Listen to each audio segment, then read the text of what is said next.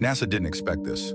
A climate simulation suddenly showed something impossible. Earth's entire atmosphere turning off for exactly 5 seconds. Not thinning, not leaking, just gone.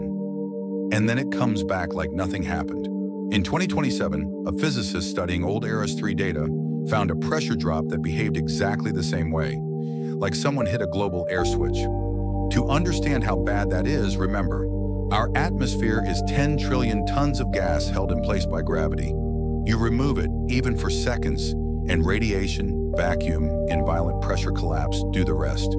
But here's the part scientists can't explain. Gravity doesn't take breaks. There's no natural process that makes air disappear and return perfectly on time. The only remaining idea? A tiny temporary glitch in Earth's gravitational field, as if space-time itself flickered.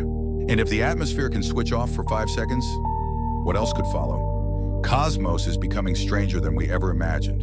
If you want more short scientific stories like this, subscribe now.